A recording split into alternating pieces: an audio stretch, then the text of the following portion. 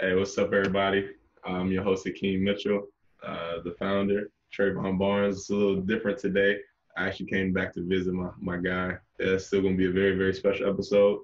We got the one and only Garrison Brooks. I'm not, this is my first time meeting you, but I've been watching you. You've been doing your thing up at UNC. Like, very, very, that's what's up. Like, you've been doing your thing, bro. So keep on going, man.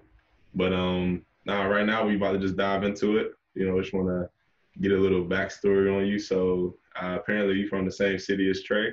So y'all Lafette products. Yeah. You want to tell us a little bit about your upbringing, man? Basically, I grew up, well, me and my brother, it was just me and my brother Justin and my mom growing up. So, I mean, up until my mom, when she met my stepdad when I was around 13, and then they blessed us, giving us our youngest brother is Trent. So, like, that's pretty much it for us. I mean, we pretty much stable home. Ever since I had him in my life, it's been really good for us. From Lafayette, but you end up going to Auburn High School, which is like 30 minutes down the street. But it's a totally different environment going to Auburn High School versus Lafayette High School. You obviously know. Right. So just tell us about what made you or made your family want you to go to Auburn High School, and how was it when you went? I think the biggest thing, a part of that was basically my mom wanted me to be like in a better school system because I mean, unfortunately, when I first left Lafayette, the federal school list had just came out for the states, well, for the state of Alabama, and Lafayette was on it. And I think that was pretty much that was it for my mom. After that, she pretty much said we need to find a better school system for me and my brother. We ended up moving. I think the difference between Lafayette and Auburn is, of course, the amount of people. And I think the amount of money poured into their school system and the pride they take in it. But I think that it's a lot more different. You have a lot more opportunities in Auburn. How was like the athletics? Were you strictly like basketball growing up? Like that was it? Or were you trying a couple different things? Honestly, I tried everything basically.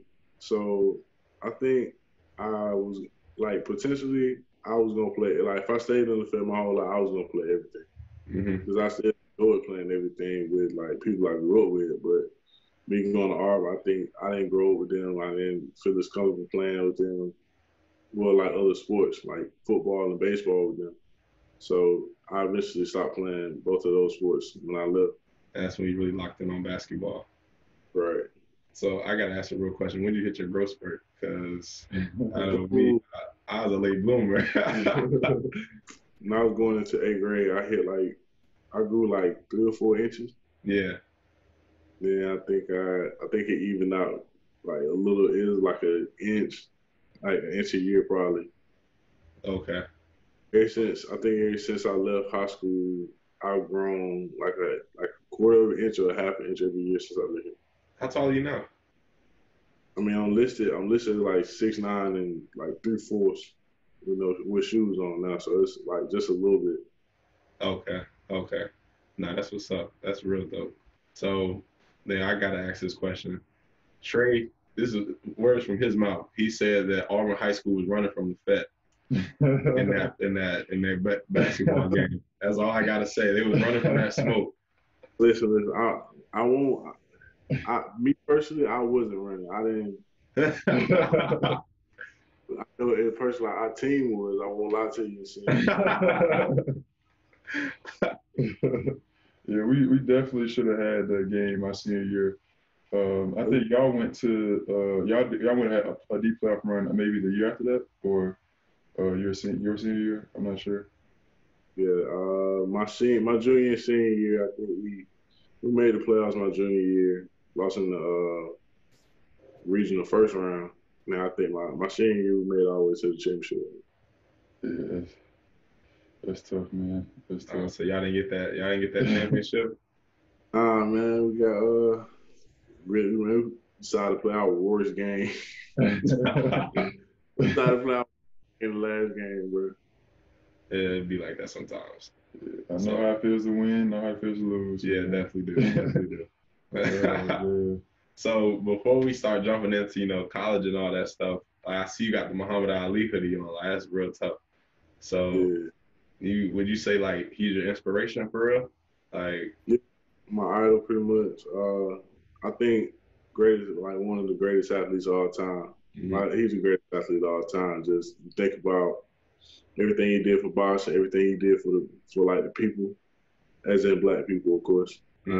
Just like I don't know, man. It's just his like aura, his charisma. I think everything that he like stuff like that. Like, I wish, like, if I could have that kind of confidence, I think you can do anything with that.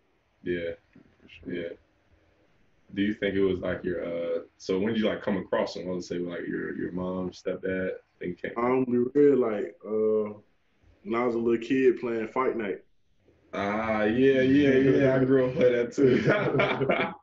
Kid playing Fight Night, man. You realize like, man, he's a lot better than everybody else. Go back and look at like old interviews, like old clips of him talking all the time. Like, it's crazy. Man, you watch, like, get a chance to watch his movie. And then I think Hulu has like a 2-part documentary, like what's my name, Muhammad Ali. Like, it was really good. Oh, okay. Check it out. Yeah, I would definitely check that out. I know growing up, my dad used to play Fight Night with us. I'd always get like Mike Tyson, and he'd always get Muhammad Ali. And I'd be like, yo, why does he always beat me? I didn't know way I could keep losing. It's at the time. Coming out of high school, you were highly recruited. So tell us about like that process. So what schools were you really interested in? How did you come across UNC? So the good part is, man, I was always interested in UNC. Like, it was one of the things I talked about from the time I was in 10th grade, because I always figured like I wanted one really big school. Like, you always think like you want like Kentucky, Duke, UNC. Like, you want one of those three. If you get one of those three, then like, I'm good, I'm set. Mm-hmm. But man, I set my mind on UNC a long time ago, but I think I really tried to reach out to them my junior year. Well, not my junior, my sophomore year. Tried to reach out to them. I mean, of course, I sent the email, didn't get nothing back from them. But I mean, it's all right. So ended up playing AAU my last year. I switched AAU teams. I ended up just playing with them in July, and it was the best season ever. Because, I mean, we played against somebody that was being recruited by UNC. And of course, I had a really good game, and one of the coaches ended up coming to the next 2 games, and I played really well. Okay. Took the opportunity and ran with it. You switched to the challenge or from the challenge? I switched. Well, my last year I switched from the challenge to Georgia Stars. I left Georgia Stars after like 2 tournaments to go back to Team Carroll, pretty much. Okay. You got your offers and everything, and I know I saw that you were committed to Mississippi State. You know, your dad, he coaches there, and I thought you were just going to go there, you know. But then later on, you decommitted, and then you chose UNC. So really tell us what happened with that whole process. I heard a lot of different things. You know how it goes. People talk. I want to know from you exactly what happened. Truth be told, what you probably heard is the truth. But yeah, something me and my mom came to agreement on that I shouldn't go to UNC. I mean, it's all right, but it ended up working out for the better. I think I made the first decision, like based off just how I felt. But looking back at it, this is the smartest decision I could have made. Whatever you heard is definitely between me and my mom. When you got to UNC, like how was that? Like as a freshman coming into a Power 5, one of the best programs of all time. Like how was that experience? Coming in from day one, I just tried to learn everything I could. Cause I mean, honestly, they told me that like this your freshman year, like you can only make these mistakes one time, and people don't look at you crazy. Mm-hmm. So I try not to make as many mistakes. I try to learn everything I could as fast as I could. Try to learn everything from the older guys like Cam Johnson, Luke May, Theo, Joel, Kenny. Now it's like you try to learn everything you can from those guys because they're not gonna be here forever. Mm-hmm. I think that's one of the best things is like they're old, like they're driven by older guys. So I think that's the best thing. I had good older guys around me, and it really helped me from day one. When we came in, we had our older guys. It was a team basically full of seniors. I think 7 seniors. They definitely showed us the ropes of how to, approach this college basketball team. So Yeah. I definitely feel you on that. Yeah, it wouldn't be the same without him for real. On the court though, like how was your growth in your game? Do you feel like your game changed? You had to like adjust things. I know you said you couldn't really make the same mistakes, as older players obviously would be able to make. But like, how did Yeah. the game grow over the your first couple of years? You have to change. I think that's a good thing. You have to change a little bit. You have to change what you do because, unfortunately, everybody's gonna be better. Like everybody's gonna be a lot better in college. Like everybody's gonna know what you're doing. Everybody's gonna study film. I think the biggest thing is I learned how to work. I knew what work was before coming into college. I learned how to work, learn what I need to do, like how my body could work out, like how long I could go, what I needed, all that type of stuff I had to learn throughout the second year. Like, I wouldn't say I learned my first year. My first year I was just too busy, like just amazed at everything. You look at every time before the game, you catch me looking up in the crowd, just looking at people's faces. Yeah. And stuff. Yeah, just amazed. But I think that second year I learned how to work. That's the biggest thing for me. You have to learn how to work like alone. Like you have to learn how to work by yourself. I think that was the biggest part for myself. Yeah, that's really when that growth, like you separate yourself. When you gotta just go in the gym extra time by yourself and just work on whatever you gotta work on. That's for all the young players out there listening. That's for y'all. But how was it playing under Roy Williams? He was one of the best to ever do it. It's great. I'm not gonna lie to you. It's great every day. He comes in with the same passion. He wants to win. I think that's all he wants to do. He never wants to lose at anything. I think that's something that helps you as a player. Like he wants the same thing I want to do. He wants me to win. I think if we win, our dreams are real. He tells us all the time, if we win, our dreams and goals are realistic. So we win, we get a chance to get drafted. He get a chance to hang up banners, and we all get what we want in the end of the day. So off the court, like I hate saying this because college is such a fun time, but like what's one of your favorite like memories off the court? Whether it's with your teammates off the court or just like, like a girlfriend you had, certain classroom shenanigans, a party, I don't know. But what's one of your favorite like memories that you can just think of right now for your first couple of years? I think my favorite thing from my freshman year is like one time me and Sterling was in the same class and like he got in trouble. But that's one of the funniest moments ever because like the teacher told us, she was like, yeah, if you're not really liking like the lecture one day, like you can leave. Like Sterling was going to use the bathroom, like he got up to leave and the teacher was writing an email like the whole time. And she said, as I'm writing this email, one of them is leaving class and she was talking about Sterling. And to this day, funniest thing that happened. Then the funny part, it's funny now to me.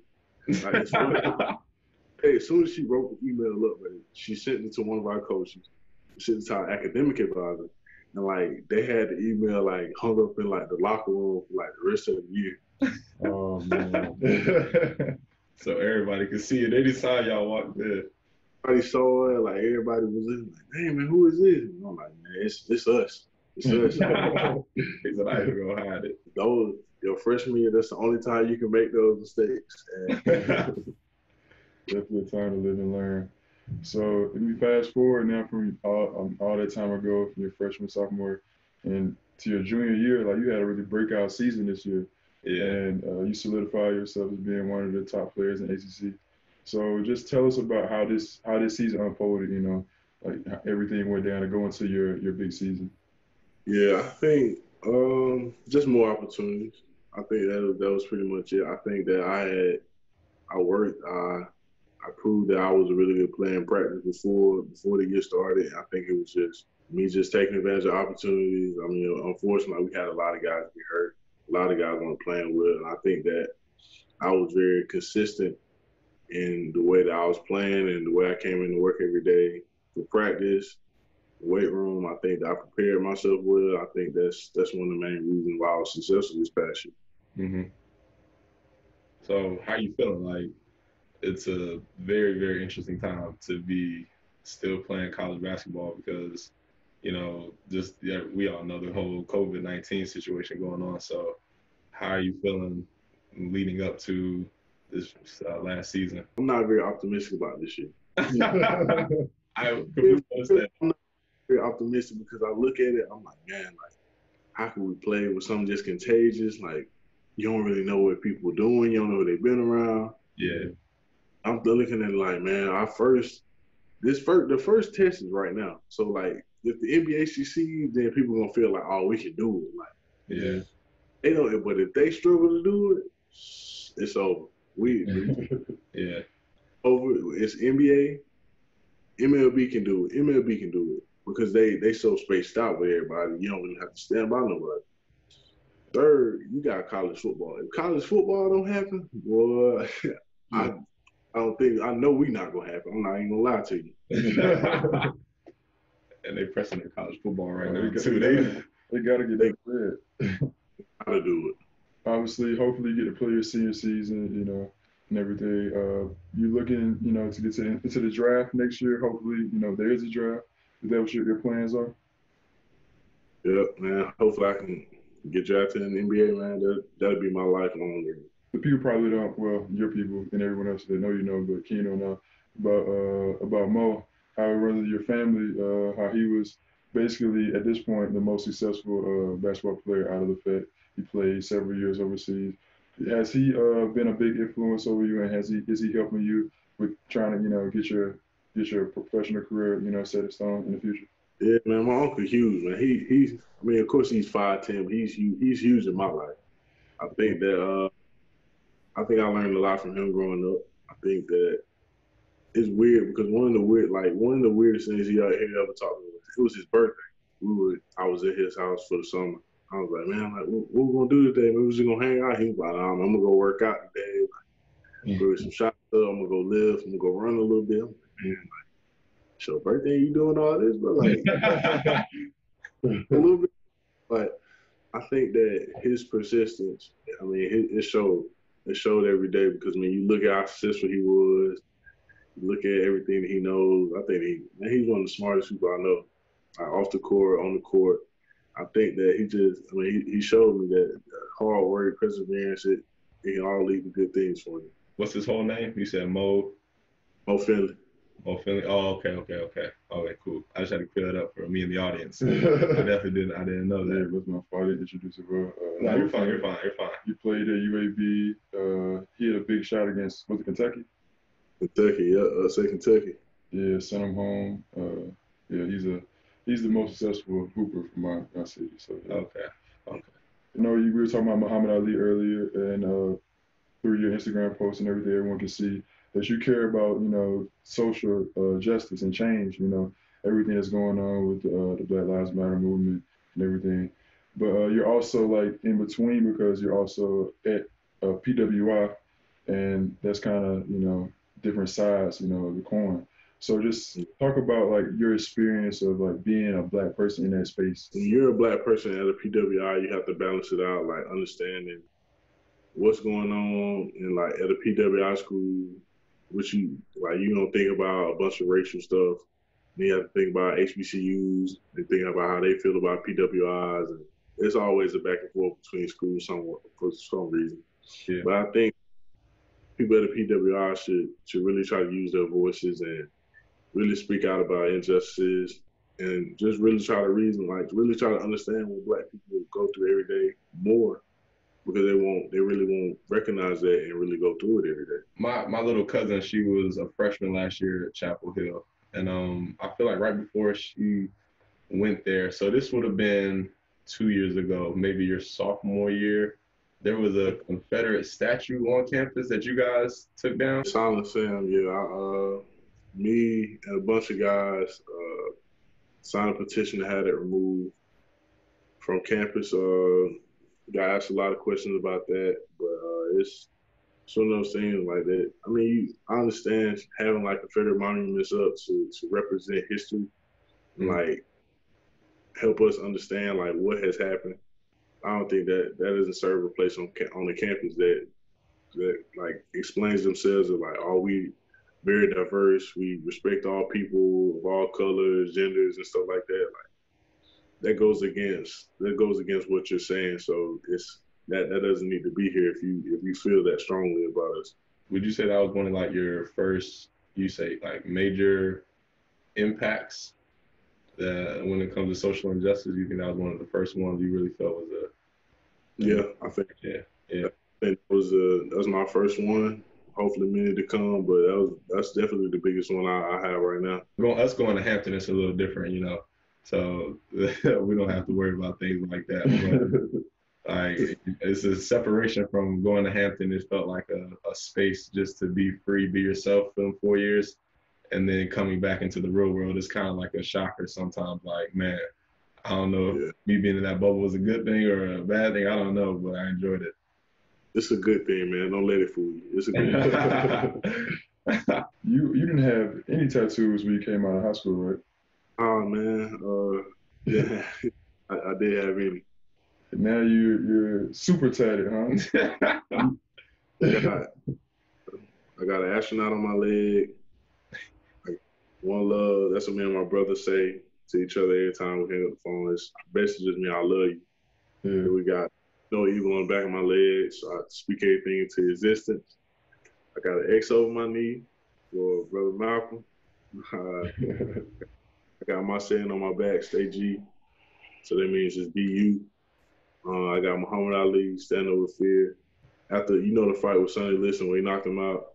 Yeah. I think I got that iconic photo over my back, stand over fear. And I got Bible verse on my stomach. I'm a Christian. I got the Romans. It's Romans, so basically Romans teaching people how to be a Christian. And then I got some on my chest that my mom don't know about right now. So she'll find out. So basically I got Atlas on my chest, the Greek god. So you really try to express yourself through the tattoos, huh?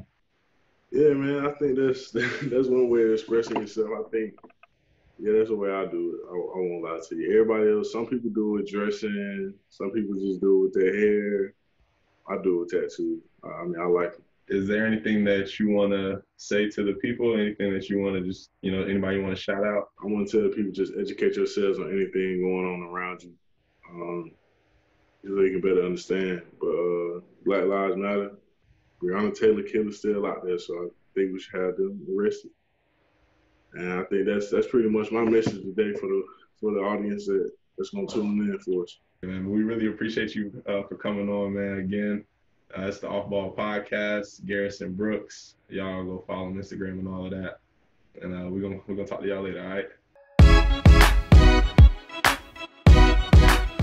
Thank you everyone for watching another episode of the OffBall podcast. Make sure you subscribe on YouTube, follow us on the Anchor app, Instagram, and Twitter, and we'll be back next week with more content.